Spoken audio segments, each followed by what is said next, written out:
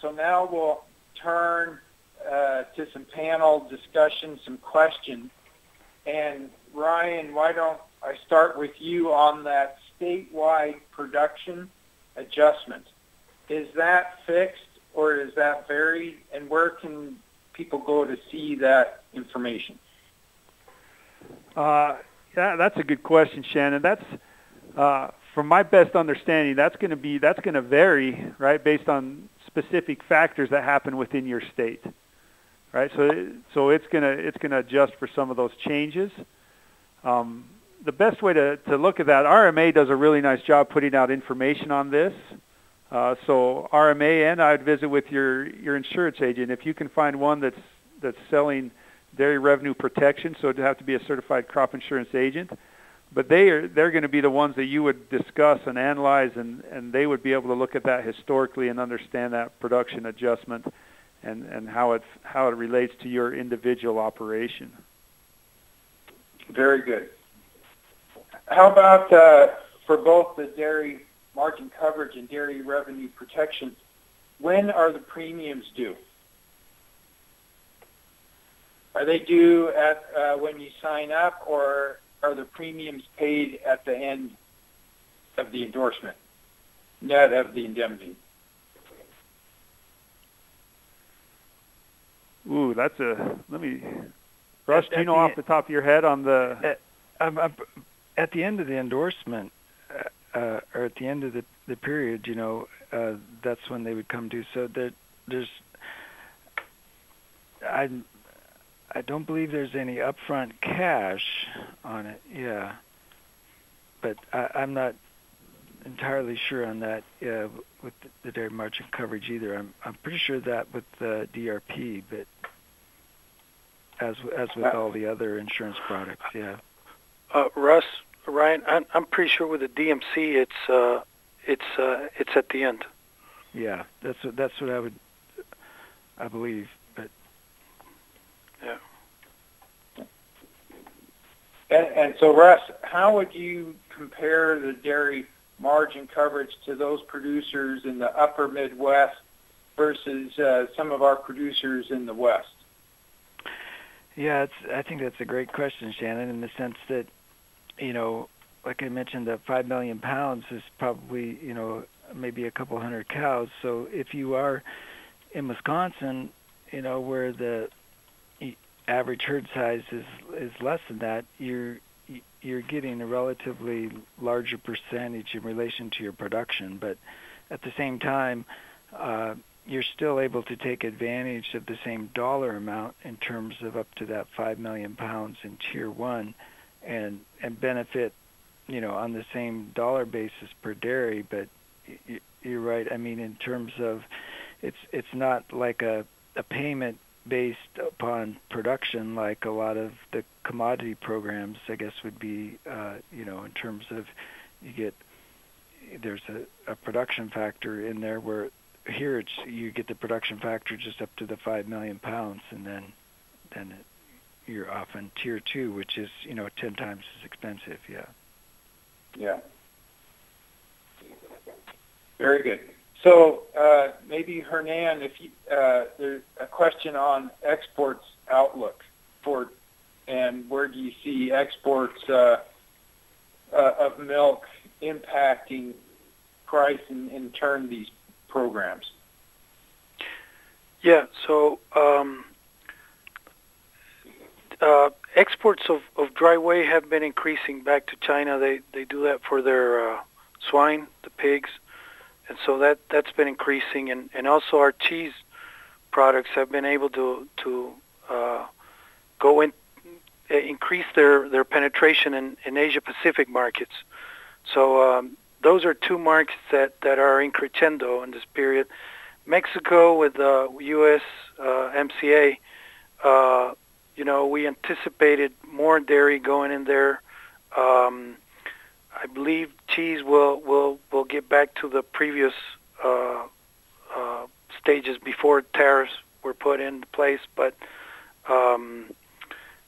it's still very slim compared to skim milk, which is the biggest one. And that has not been as much. We haven't exported as much as we used to year over year, but I anticipate getting things back to normal in that market, and that's our biggest market, and so things increasing there too. So that's what I can say about exports.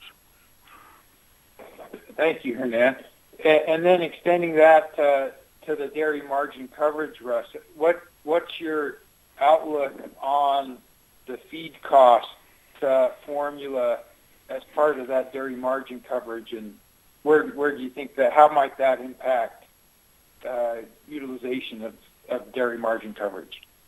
Yeah, no, I mean, I think, the forecast from Farm Service Agency, when they're showing that, margin under the 950 there in there, for a good chunk of next year, I think that's what's built into that is, higher feed cost, especially on the soybean and corn side, and, even on the alfalfa a little bit to a certain extent. We've seen fairly strong sides. So, I mean, it is, I think, as much the feed cost that's driving that margin down as more than the demand side on the forecast. Yeah, so definitely. I mean, I think, it's another reason to have some form of coverage in this kind of market environment.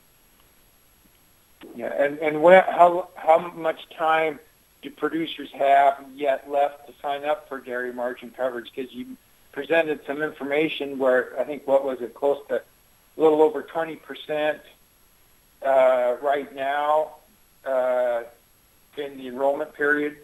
Right. Yeah. So I should have emphasized that. I was thinking everybody would have that on their mind being watching this, but yeah, I mean, December 11th is the last date for sign up, as I understand. So, and that's something that you have to go down and do.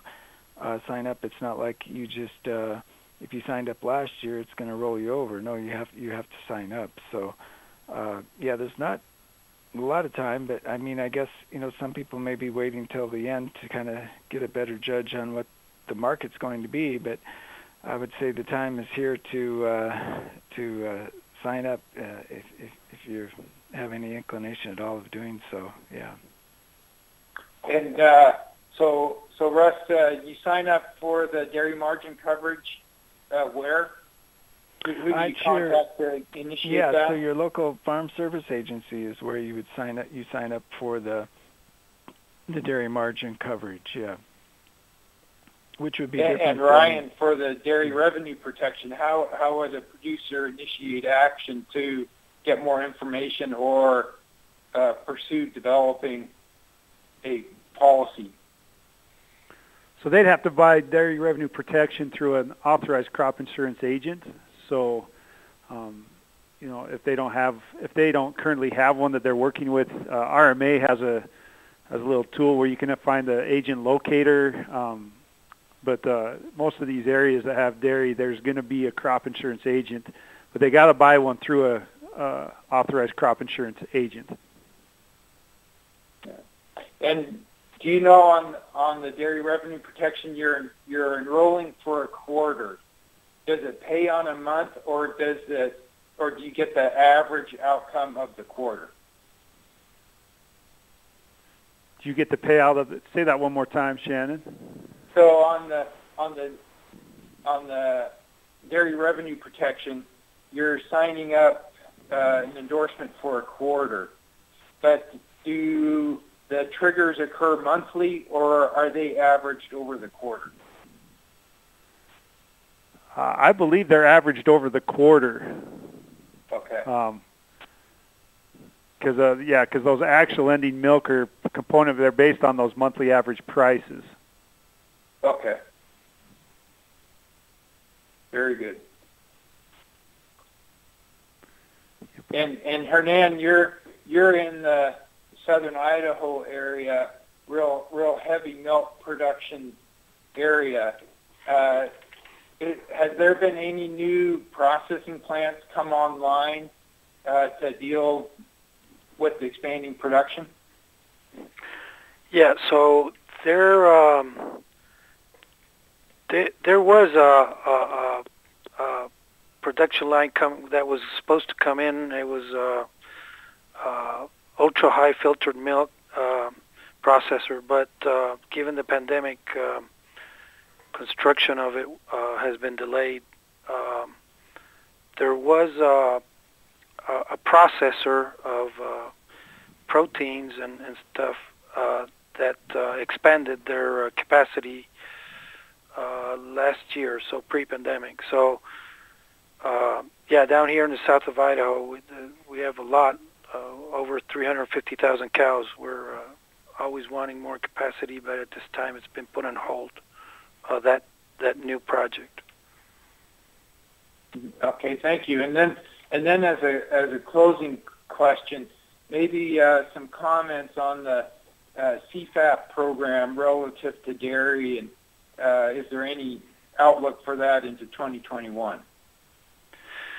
Yeah, that's a good question. It's not clear at this point. The producers have been favored well with that, and it has been, as I mentioned, I think, been reflected in their revenues of producers. So it has made a good impact on them, but this at the same time has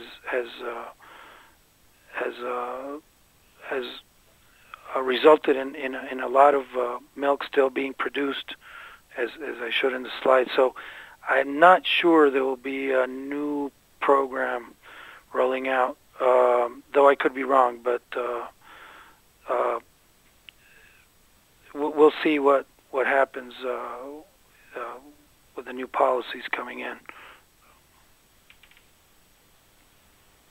Thank you. Yeah, I think the food box program, it kind of definitely helped push the prices up, after the low there in the pandemic, and but that's another added risk. I would view that in terms of going forward, just because the policy could come and go just as quickly. Yeah. Yes, Russ is right on. Yep. Yeah. Well, very good. Well, I think it's clear that each of the presenters really articulated well the risks facing dairy producers in milk price and in feed cost, export trends, and now even COVID outlook as we move forward. So, again, we urge you to take proactive risk management, partner up the dairy margin coverage up to that tier 1 at least, given its high subsidy level, and then investigate the dairy revenue protection if that fits into your farm's production plan. So thanks again to our 3 speakers today, Dr. Ryan Larsen, Dr. Russell Tronstad, and Dr. Hernan Tejeda, all here in the West, all gave you their contact information if you want to search them out and ask them further questions. So thank you for that, for those 3. And thank you for taking the time today to be on this webinar. We have future Ag in Uncertain Times webinars on food distribution systems in December and January. So stay tuned for information releases on the availability of those programs. And what area or topic that you would like to see offered in the future, either send us an entry in the chat pod, or please send an email information to information@farmmanagement.org, and we'll investigate and try to make that happen in future webinars. As mentioned earlier, the recordings and other information are available at the Ag in Uncertain Times website, which we will provide additional instructions on how to access in just a minute. If you're interested in a copy of any of today's presentation slides, they are also available for download. Let me close by again extending our thanks to today's speakers for their first-class presentations on dairy risk management. And thanks to our Ag in Uncertain Times team and their sponsoring institutions for making this series possible.